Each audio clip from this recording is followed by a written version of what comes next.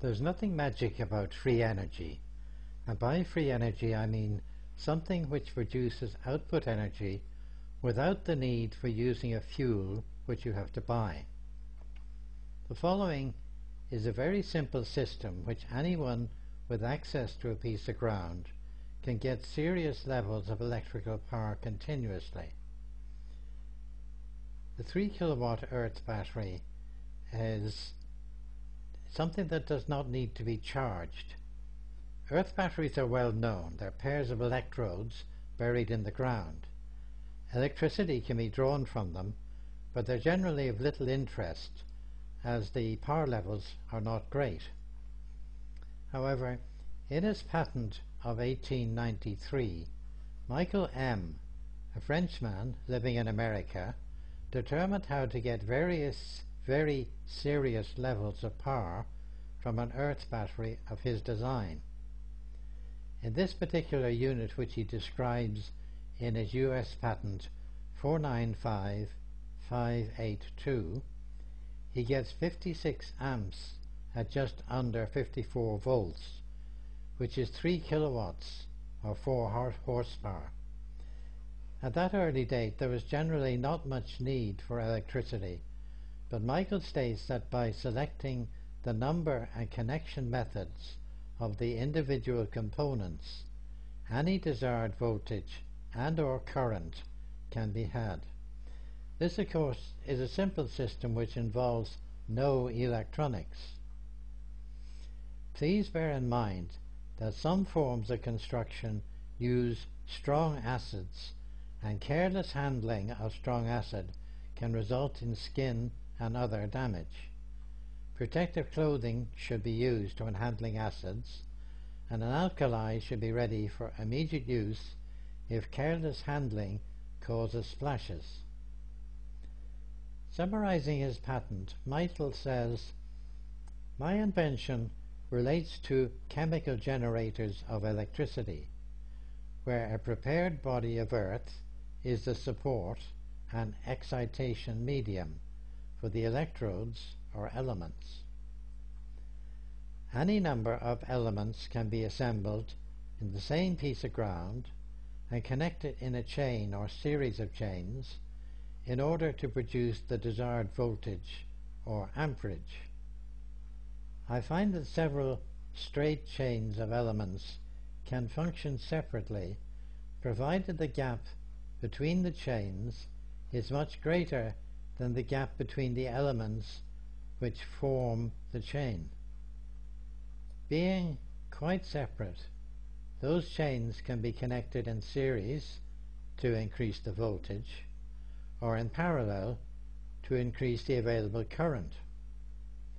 It's necessary to prepare the soil and the ground in the immediate area around the electrodes which form each element in the train." Figure 1 shown here shows 5 elements connected in a chain. This view is from above, with the rectangles indicating holes in the ground, where each hole contains 7 separate pairs of electrodes. Figures 2 and 3 show how individual electrodes are inserted into the prepared soil, C, which is surrounded by untreated ground, B. Electrode D is made of iron and E is made of carbon. Figure 4 shows how wedge-shaped electrodes can be used as an alternative construction. The advantage is that it is easier to pull a tapering electrode out of the ground. Figure 5 shows the internal current flow circuits which operate when a chain of elements is used. The arrows indicate the direction of current flow, and you will notice that there are a lot of arrows. You've got the one marked 1 here, one marked 2 there, the one marked 3 there. 4 is flowing in the opposite direction, as is 6, and you have 7, 8, 9 flow paths, which accounts for why there is such a very considerable level of voltage and current in this sort of system.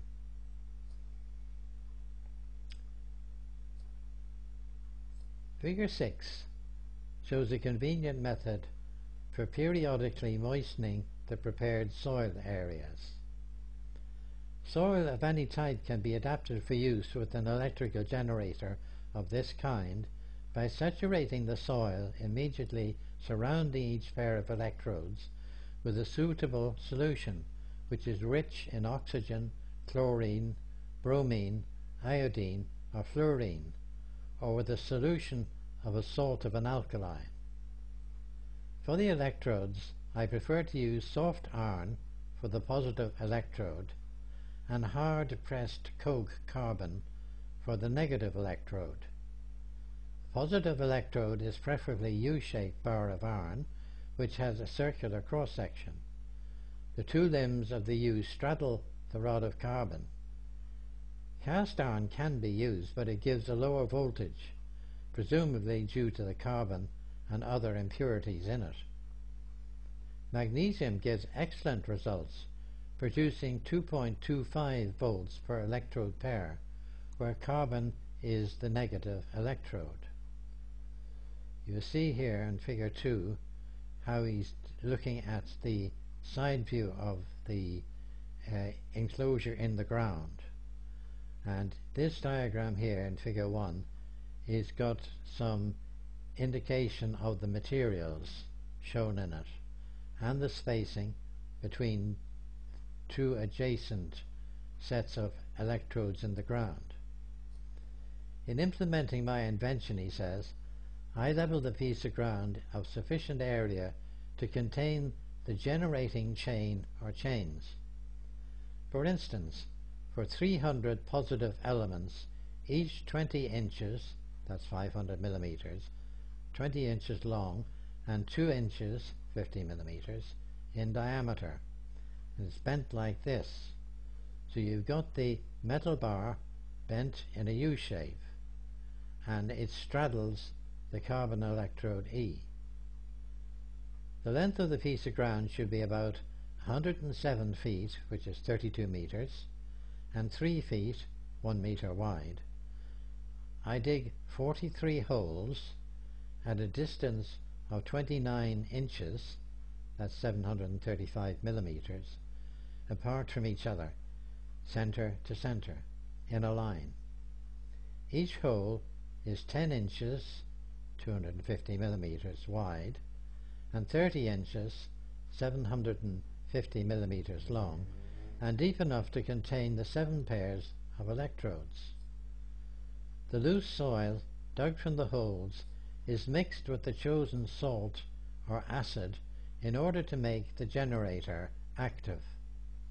For instance, if the ground is a vegetable mold, then commercial concentrated nitric acid should be added in sufficient quantity to saturate the soil, and manganese peroxide or pyrolusite, which is a new one to me, should be mixed with the mass. If the soil has a sandy character, then hydrochloric acid or sodium carbonate, which is washing soda, or potash can be used. If the soil is a clay, then hydrochloric or sulfuric acid and sodium chloride may be used. The salt's been dissolved in water and poured into the hole before the acid is mingled with the soil. The bottom of the hole is moistened with water, and the prepared soil mixed with water to the consistency of a thick paste is then put in the hole, surrounding the electrodes. The 43 groups of electrodes, when wired in series, as shown in figure 1, will yield 53.85 volts and 56 amps, developing a total of 315 watts. By increasing the number of cells, the capacity of the generator may be correspondingly increased to any desired output. The prepared body of soil should be periodically moistened, preferably with the acid with which it was treated when first prepared for action. In a general arrangement, a generator intended for continuous use, I prefer to provide a reservoir shown as A in figure 6 and run a pipe made of a material which is not attacked by the acid. Run the pipe along the chain of elements with a nozzle over each element so that they all can be moistened very easily. Any accumulation of oxides or other products of the reaction between the prepared soil and the electrodes may be removed by raising the positive electrode and then forcing it back into place again. The carbon electrode can be cleansed by simply turning it without lifting it from its place. I find that the period of use for the generator during which no addition of salt or acid is needed increases with the period of use. For example, during the first day of use, the acid or salt should be added after 10 hours of use, after which it will yield 26 hours of service, and then after another moistening it will operate for 48 hours, and so on, progressively increasing in duration between being moistened and the this generator operates very consistently and reliably. Nowadays we find mains voltage alternating current to be the most convenient to use. For a system like this, we would be inclined to use an ordinary inverter which runs on 12 volts or 24 volts or possibly even 48 volts. However, it needs to be remembered that the working input current is high, and so the wire used to carry that current needs to be thick. At 48 volts, each kilowatt is a current of at least 21 amps. So using a 48 volt inverter with the above 54 amp system would provide a continuous 2.68 kilowatts, which is a seriously effective power supply for household use and at extremely low running cost.